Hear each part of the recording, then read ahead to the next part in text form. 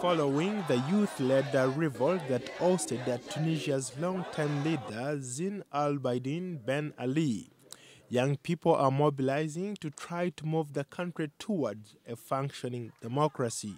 Many observers said the overthrow of Ben Ali in January helped break down much of the fear across the Middle East and North Africa, in places with repressive regimes. Across the region, students and pro-democracy activists continue to clash with and push authorities for reforms and concessions, often resulting in protests spilling over into violence. We, the students, are part of the national movement.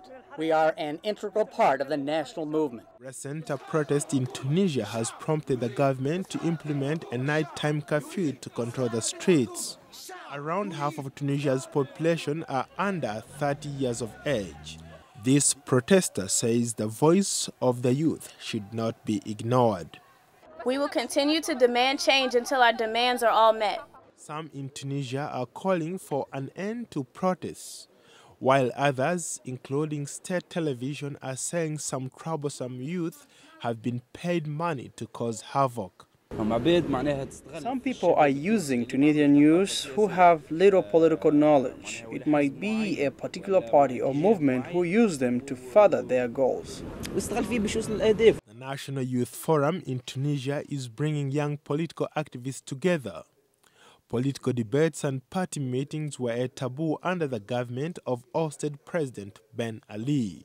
Yuda Biljab, a youth leader, says the change in the political leadership means the youth no longer have to fear open meetings. We are all youth who have gathered together despite not knowing each other. Former President Zine al-Abidine Ben Ali's strength was in separating us, and now this is bringing us together. What we need is serious and real initiatives, opposite to what we have today.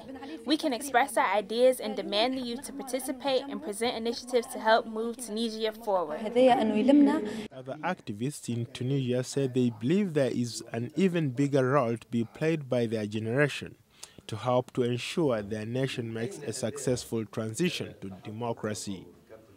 Paul Ndiho, VOA News.